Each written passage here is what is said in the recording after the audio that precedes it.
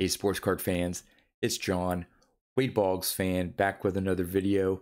Hope you're all doing well. Today I have a mail day video for you featuring a vintage card of the human vacuum cleaner, otherwise known as Brooks Robinson. And I also have another vintage card, a Wade Boggs card, and a top short print image variation of a Hall of Famer to show off. So not a very big mail day video, but some pretty cool cards to show off. So I'm going to turn the camera around now and show you what I picked up. Before I get into the cards that I want to show off in this video, last week I did a video showing off some of my baseball cards that have an autograph of a Hall of Famer. And I've said this before, I'm not the most organized with my non-Wade Boggs collection.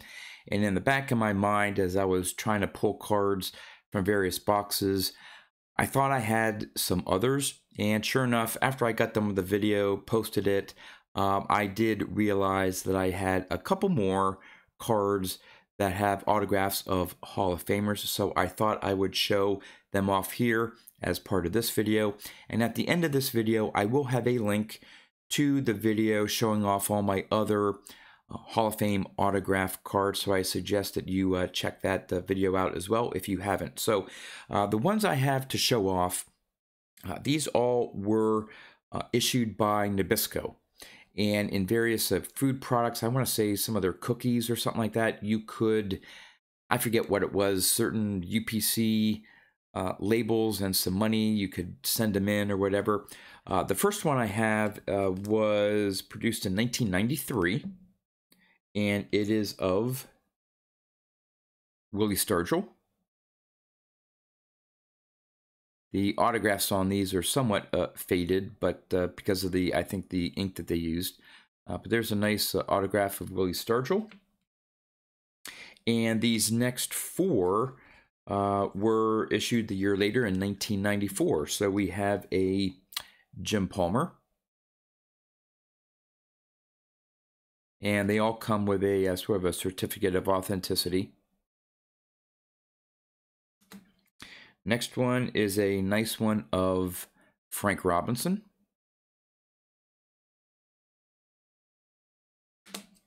Then we have one of Duke Snider.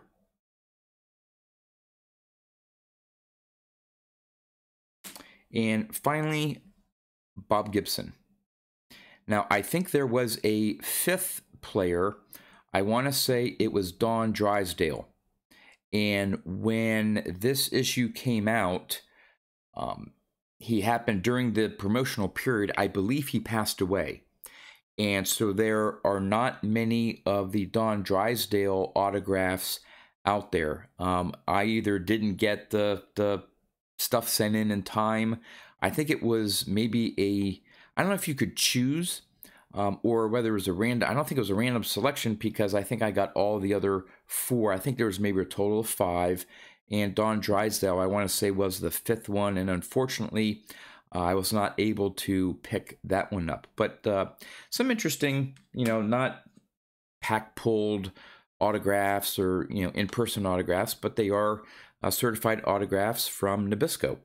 All right, so for today's mail day video, I'm going to start off with the Wade Boggs card, of course.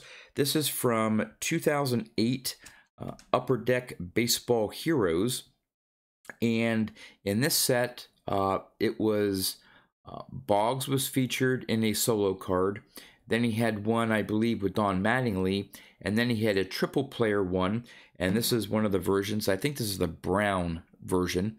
It's Kari Stremski, Carlton Fisk, and Wade Boggs. And this one is serial numbered out of 149. Surprisingly, these are, they don't show up on eBay that often. Again, out of 149, you wouldn't think there'd be, there'd be plenty out there. But you rarely see some of these color variations.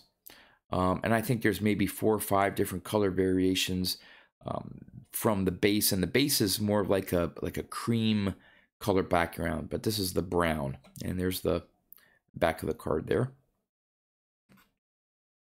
All right, for the short print image variation card, this is from 2021 Topps Series 2, and it is of the great Stan Musial.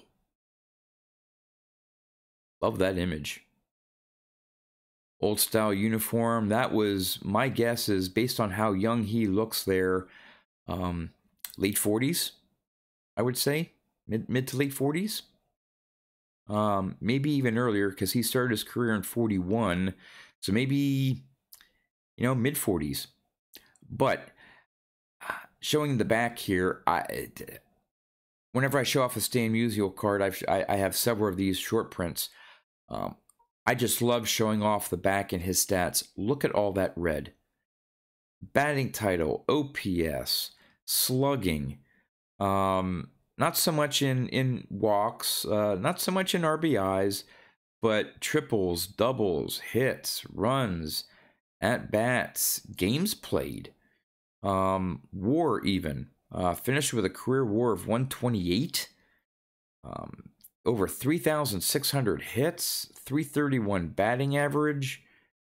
I think he's one of, I think everyone knows Stan Musial is a great player, but in terms of the hobby, of course, he doesn't have that many cards. You have some of the late 40s that are really, really expensive, but I believe 1958 was the first time he was featured in a Topps card. And he retired after the 1963 season. So not too many years there where he even has a Topps card.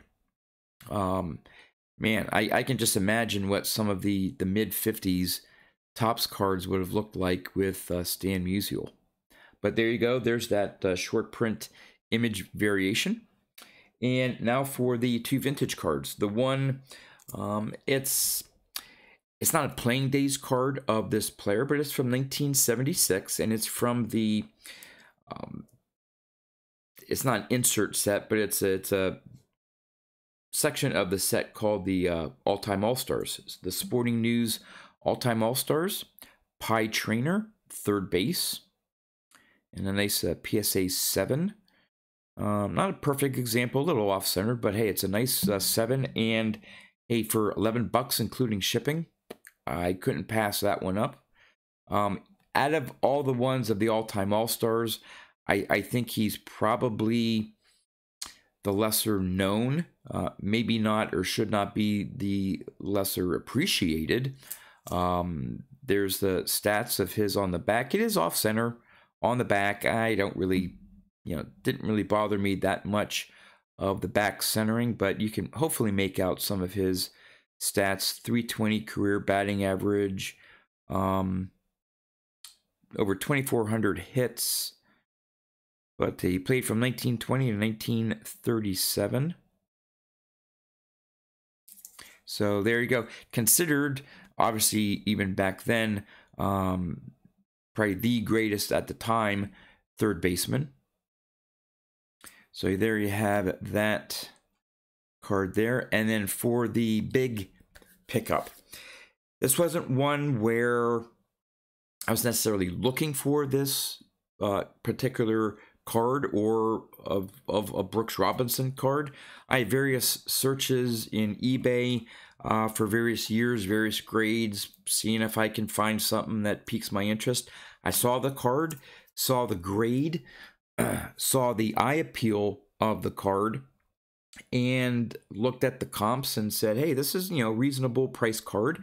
And I was able to afford it. I think it cost me a total with shipping and stuff, $45, which I didn't think was bad.